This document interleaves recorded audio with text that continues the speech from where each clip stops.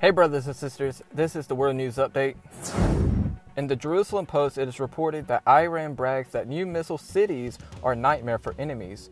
Brigadier General Alireza Tangsiri says that we have underground cities which house vessels and missiles. The bragging about the missile cities comes in the wake of a mid-June test of an Iranian cruise missile that was fired out to sea, which supposedly has a range of 280 kilometers. Iran also said in April it had increased the range of its naval missiles to 700 kilometers. However, Iran shot a missile in May that mistakenly hit one of its own ships, killing more than a dozen sailors. This is the other phase of Iran's military program. In an attempt to increase capabilities and show off, Iran has made many mistakes and taken shortcuts. It shot down a Ukrainian civilian airliner in January. In early June, satellite photos also showed that Iran had reconstructed a large-scale model of a U.S. aircraft carrier to practice destroying it. In the Express, it is reported that the bubonic plague Chinese city issues a Black Death Level 3 plague warning. Bubonic plague has broken out in a Chinese city, with authorities issuing an epidemic warning after a local farmer contracted the virus that caused the infamous Black Death. The Inner Mongolian Chinese city of Bei'an has been placed under a Level 3 warning for epidemic control. This is the second lowest in a 4-level system, and the hunting and eating of wild animals has been forbidden. Israel successfully launches OFEC-16 spy satellite into space. The advanced satellite will significantly enhance the intelligence capabilities of the State of Israel. Israel launched the new OFEC-16 spy satellite into orbit from a launch pad at Palmaham Air Base early Monday, the Defense Ministry announced. Defense Minister Benny Gantz hailed the successful launch, saying it's another extraordinary achievement for the defense establishment, for the defense industries as a whole, and for Israel aerospace industries in particular, and that technological superiority and intelligence capabilities are essential to the security of the State of Israel.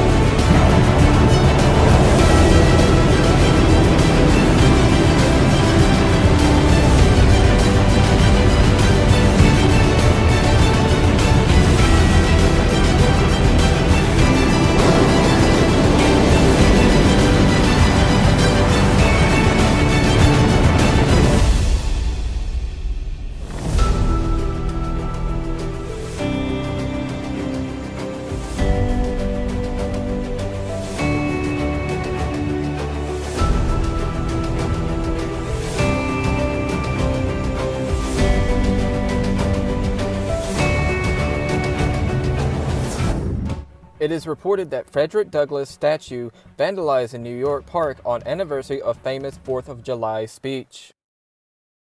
Statue depicting abolitionist Frederick Douglass is ripped from its pedestal in upstate New York. Rochester police say it was taken from a park along the Underground Railroad where Douglass and Harriet Tubman helped take slaves to freedom. The damaged statue was found about 50 feet away near a river. The vandalism comes on the anniversary of Douglass's speech delivered to the city called "What to the Slave is the 4th of July." That monument will be repaired. Unbelievable. U.S. and China ramp up South China Sea tension with new military drills. Well, the U.S. Navy has dispatched 2 aircraft carriers and their groups and several warships to the disputed South China Sea. Officials say that they will conduct some of the largest drills in the area that have been seen in years. The military exercise has been long planned, but it comes as China happens to be holding similar exercises in the same waters nearby.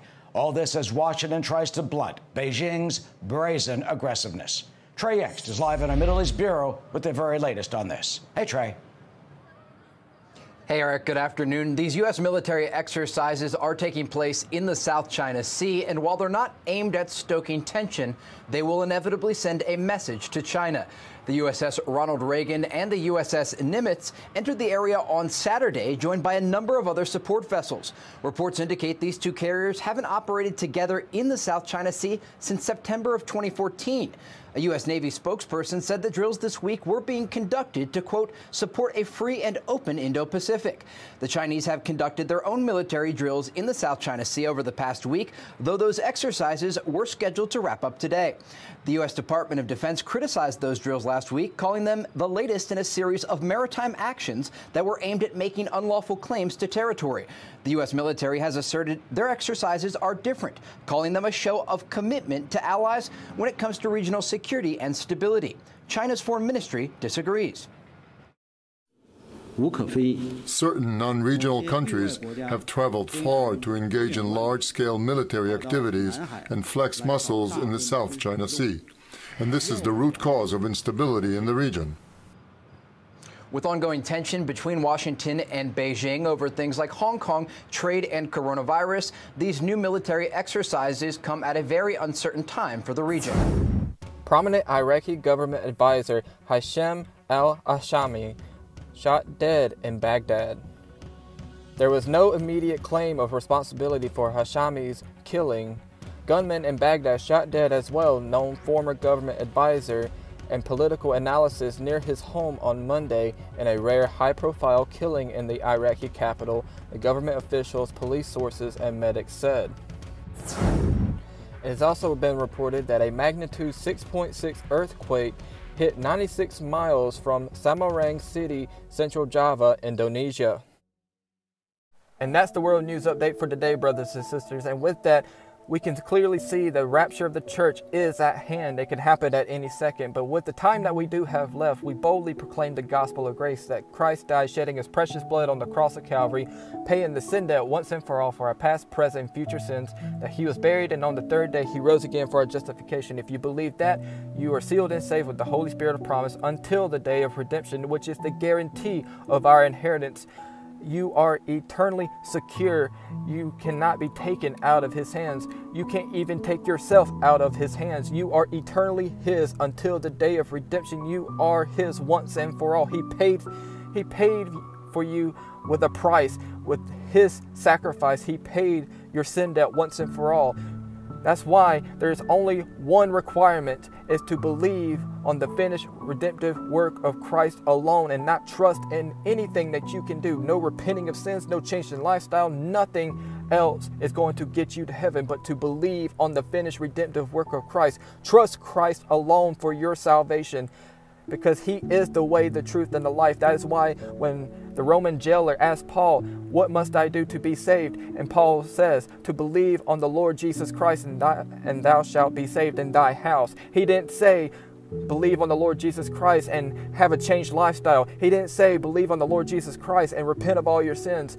He didn't say anything else but to believe on the Lord Jesus Christ and thou shalt be saved in thy house. But brothers and sisters, I love you all. Have an awesome rest of your day, and God bless.